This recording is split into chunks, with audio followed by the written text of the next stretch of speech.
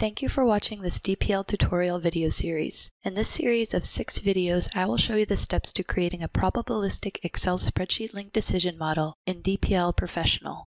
My current model includes an upfront decision on whether or not to proceed with development.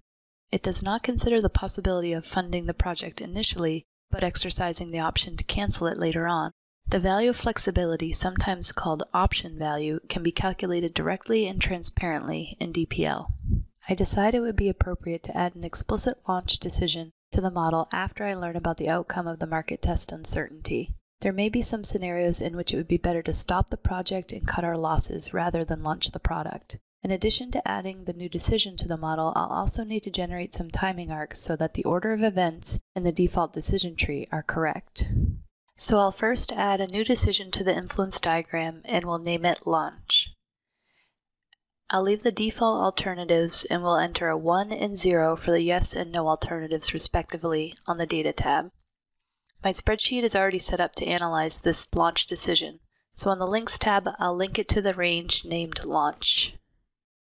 If I take a look at the decision tree, I find that DPL has automatically placed Launch just after the Develop decision in my default tree. This is not quite what I want. A downstream decision by definition is one that is made after some uncertainty has been resolved.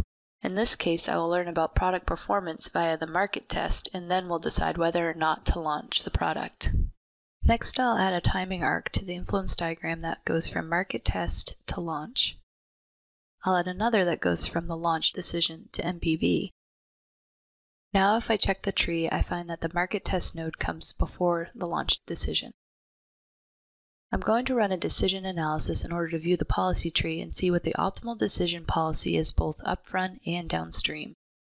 DPL will warn me that any unsafe outputs in the workspace will be overwritten, which is okay. Before we included the downstream decision, the expected value of the model was 5.6. Now, the expected value has gone up slightly to 6.5. The optimal policy for the upfront decision is to still develop. However, you can see that the optimal launch policy changes depending on the outcome of the market test. If we end up with a poor market test result, then the optimal alternative is to not launch the product. In other words, we should cut our losses at that point, as the expected NPV is negative 15.8 million if we don't launch, versus negative 18.8 if we do. If we have a decent or outstanding market test result, then the optimal thing to do is to launch the product.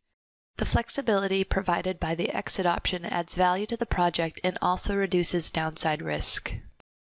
This is the conclusion of the series of DPL9 videos. You can click the information link indicated by the eye in the top right corner of this video pane to request a free 21-day trial license of DPL9 Professional. A link to the Broadsword Pro Excel file is available on the trial download page so you can work through the tutorials as you watch. If you have an interest in the DPL software or decision and risk analytics more generally, I would encourage you to subscribe to Syncopation Software's YouTube channel, and also visit our Imperfect Information blog at the web address shown.